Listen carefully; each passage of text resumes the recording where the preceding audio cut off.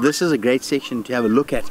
So on my right side, you've got very, very narrow channels and a series of islands. All right, so Zambezi River typically is quite wide and difficult to cross. Hippos, crocodiles, all sorts of things lurking in there.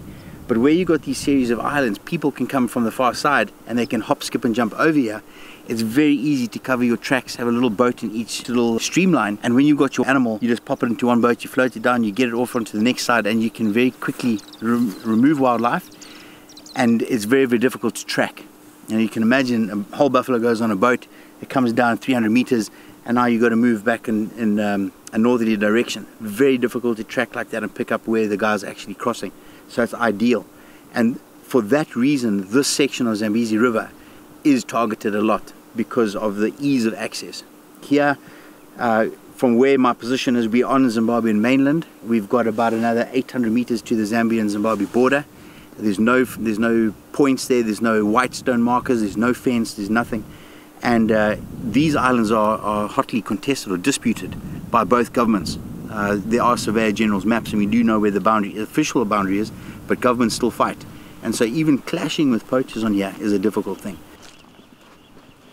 This here is a Zambezi cocoa bean. It's a very, very good wood to make axes and implements. So things like budzes or hoes, implements that you use in farming. So the guys come and they will chop these trees down. This is very common to see this along the Zambezi River. They'll come and they'll chop those trees and then fashion them into axe handles and pick handles, and obviously with axes and things like that. That is one of the tools that a lot of poachers need when they're in the bush. They carry an axe. Much of the time, more so an axe than a rifle.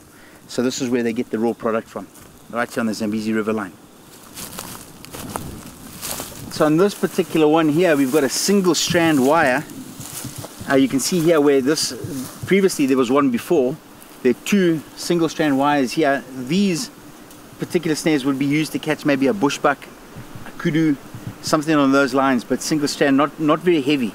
But it could certainly carry one of those animals for a long time. So we want to remove these two.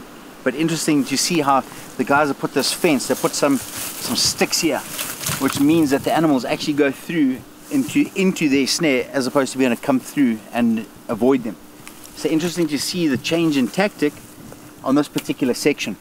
So with these snares, each snare has got its own unique calling card. Some snares have got one loop. This particular snare's got one strand. This snare that we picked up a little bit earlier is hoist cable. It's got two little loops on there, if you look at that there. Okay, so this is a signature basically. And you've got two different individuals laying these snares in this particular area. So if this particular snare catches an animal, obviously I now know who can take that, or who can take the meat, who it belongs to. This one here, I would suggest that this is probably a youngster, probably a chap in his teens. He's learning how to lay traps and snares, and he doesn't want to waste his valuable product. So what he's doing, he's laying one at a time, to learn the art of poaching, and how it must be tied, how it must be secured, where it must be tied and secured. And if one of these strands breaks, well, okay, it's an expensive life lesson, but at least I haven't lost my biggest snare, which I'm going to be using for buffalo later on when I'm well versed. It's not uncommon to come through this particular area and remove 20 or 30 snares in the morning. And one of the things that I really enjoy doing is, when we're doing walking safaris through here, is actually to engage with the guests. Part of the experience is understanding what the problems are. So you walk through here with guests and you'll say to them, have you ever done anti-poaching? And they say, no, we haven't. And so it's a new activity. You bring them out here and you explain what poaching is all about, the subsistence element to it, the necessity for people to eat. And then they get up and they get personal and they see this stuff and they see how difficult it is to spot. And then they feel part of the conservation effort. Yeah. And they too help. And often they're not as well versed as us and they get tired very quickly, but at least they are understanding better the issues that face Africa today. Some of the plants we use there, tied up. And grass on the other side. Grass there. And stick up here. But brand new again, hey? Very new. Last couple of nights. Can you match it up against those others? Does it look like a similar pattern? Different cable, and I think a different tie off altogether. There are a double knot here, but you'll see that they're very, very close together, whereas this one here is a little bit further apart. Yeah. So I would say that this could actually be the son of something along those lines, someone who is learning, but I think altogether it's probably a different person. So often what happens here with these hoist cables is you'll find that there will be a syndicate running, and you'll have a friendly, if I can call him that, in one of the mines, and he will then take cable, the steel cable, and he'll have his home village down here somewhere. And what will happen is the cable will come in, the person in the village will take receipt of that cable, and then will promise bushmeat. And after a month or two, perhaps 6 months, then that bushmeat will then be delivered to the man, the friendly, in the mine. And so there is the syndicate running. It is a bit of a barter trade, but what we're doing, we're disrupting this whole pattern. So now the person in the village is now going to find an alternative method of repaying, and you know, it can get a little bit nasty from time to time. There will be fighting within the villages because one's lost the ability to catch or to poach. So we just do as much disruption as we possibly can.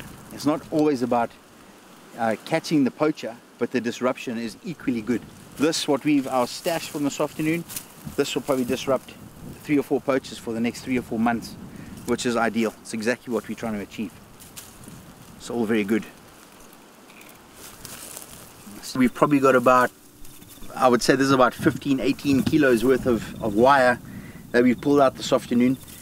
We've established there's probably about 3 or 4 guys that have put this wire down, and we're having a look at all the little signatures on each individual snare. So about 4 guys that are doing this. But I think it really shows how desperate many of the community players are. They need food, and so they've come in here, they've laid the river line full of these snares, and we've probably saved this particular area in the region of 20,000 to 30,000 US dollars just in one afternoon by collecting these snares, probably a little bit more. So it just, I think it just goes to show how desperate the guys really are.